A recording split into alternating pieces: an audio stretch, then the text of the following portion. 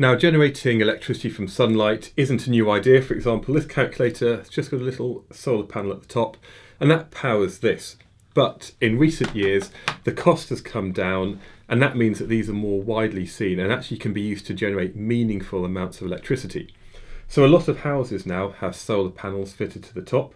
They're actually called photovoltaic cells. So photo is to do with light, like in photograph, and voltaic, volts, is to do with electricity.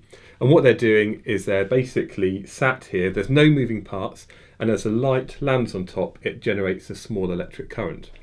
So this is where you've got a bank of hundreds and hundreds of these photovoltaic cells in a field somewhere, and they just sit there generating electricity all day. And they're brilliant because there's nothing being burnt, so there's no CO2 emission, so we're not kind of adding to any greenhouse gases.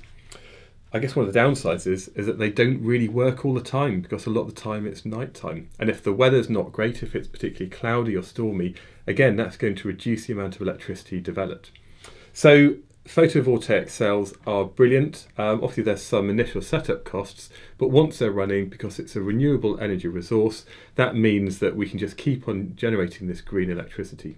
So photovoltaic cells, widely used, and as their technology develops, the cost is going to come down even more. And again, this is just another way of meeting our future energy demands.